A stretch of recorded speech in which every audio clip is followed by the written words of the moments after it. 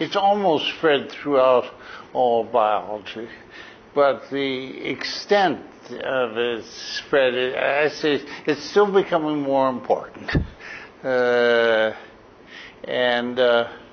But it certainly spread so much more than I ever anticipated because of the development of new technologies.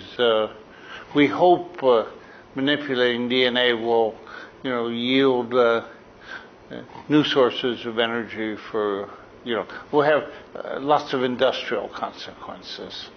It hasn't so far. It's beginning to have lots of medical consequences, and which I hope will, over the next 10 years show that we can probably cure most cancer. That's what we're going to try. So we've moved a long way, and the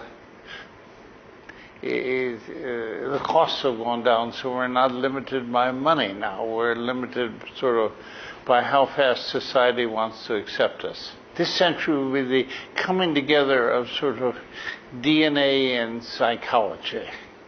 That is, of understanding how the human brain operates and understanding the genetic component to human behavior.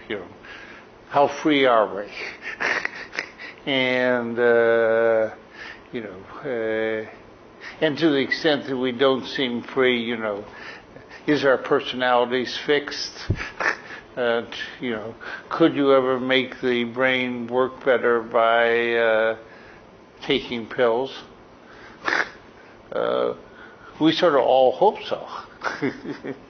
To the extent it would be nice to have a clearer brain, or to have our emotions under control. In the extreme, how to deal with mental disease. I don't think we're going to ever do away with mental disease, but we'll be able to handle it better. Now it's just tragedies that for the most part we can't handle.